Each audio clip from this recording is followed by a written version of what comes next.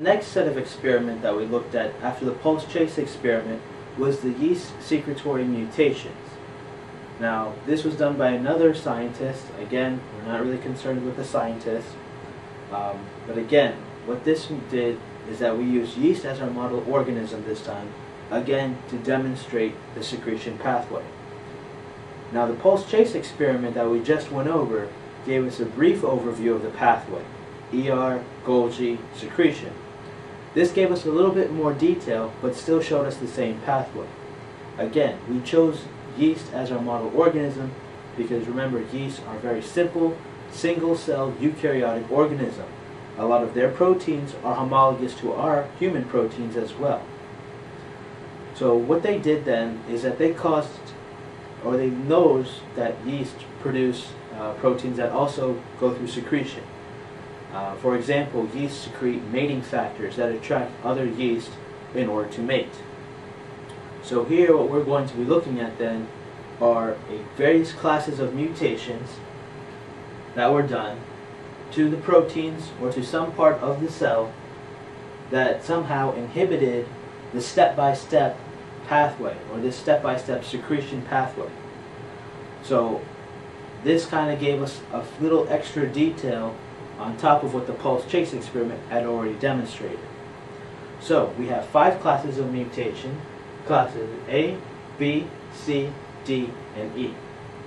Each mutation, as you can see and as we'll go through, basically inhibits a certain step along the secretory pathway.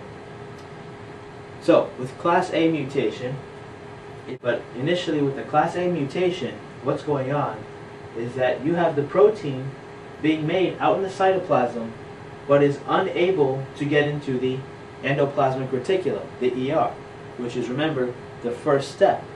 So this protein gets made out in the cytoplasm initially, but because it has that signal sequence, which again we're going to get into that mechanism in a couple of review sessions later, that protein, if it has an N-terminus signal sequence, is supposed to then go into the ER and get deposited into the ER for processing and then to move on through the rest of the pathway.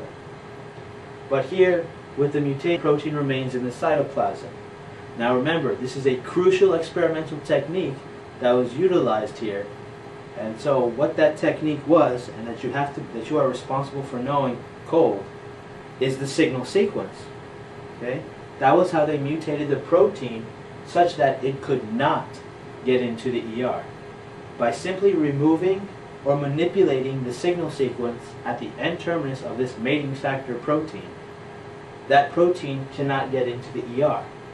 So remember, the whole point of signal sequence is it's just like a ticket to the movies. If you lost your ticket to the movies, they're not going to let you in. Same idea. These proteins have lost their tickets to get into the ER. Very simple. So that's how the class A mutation occurs. Now we now we don't touch the protein. We allow it to go now into the ER in class B. So the class B mutation, we see that the proteins have made their way into the ER. Here in red, again, are the proteins. They are in the ER, but they stay in the ER, and they do not have the ability to leave the ER. Now again, because we've already looked at this in class, and again, we will go through it later on, though, in the next few episodes that I produce, but a way to prevent the protein from leaving the ER is to somehow mess with the ER's ability, or the coat proteins, to even assemble vesicles. So you prevent vesicle formation. Therefore, the proteins are stuck inside the ER and can't get out. Because remember, in order to move from one organ to coated vesicles, the protein just doesn't secrete out of an organelle and float in the cytosol. Okay?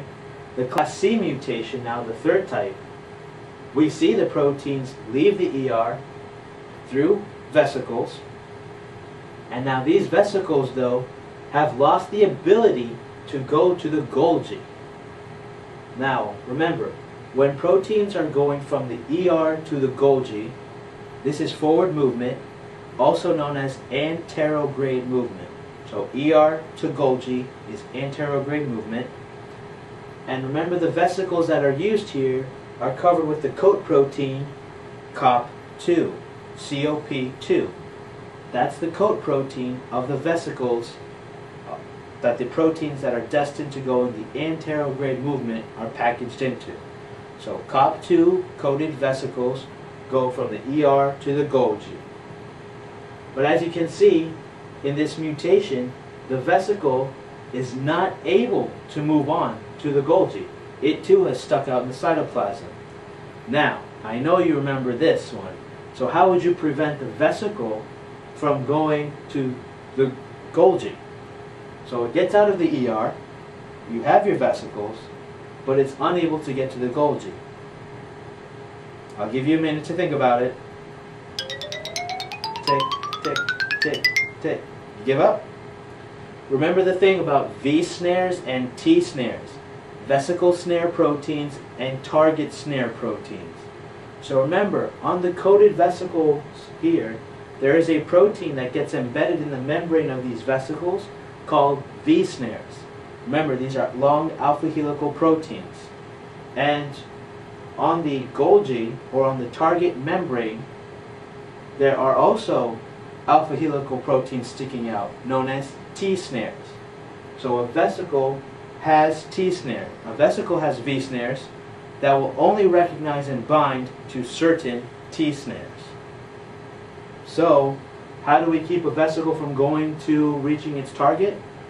We can simply manipulate the V snare on the vesicle. So by dissolving or cutting off the V snare from the vesicle, this vesicle's got nowhere to go because it can't match up. Okay? So keep that in mind. Now finally in the class, or not finally just yet, but in the fourth class of mutation now, class D, we have the proteins. They are gone from the secretory vesicle and they are in the Golgi now. But now again you prevent them from leaving the Golgi. So again you manipulate the protein such that it has the inability, that means it lacks the ability to get packaged into vesicles or secretory granules. And then finally, class E, you guessed it, you let it leave the Golgi, get packaged into secretory granules, which should fuse to the plasma membrane and then release the protein. But again, the vesicles are stuck between the trans-Golgi network and the plasma membrane. And again, you would manipulate the V snares, or the T snares even in this case. So if you manipulate the V snares, these vesicles have no idea where their destination is supposed to be. So that's how you would cause each of these mutations. And again, they demonstrate the secretory pathway of ER to Golgi to secretion, but with a little bit more detail, and showing again that these proteins, as they move from one organelle to the other, that they must be packaged into vesicles.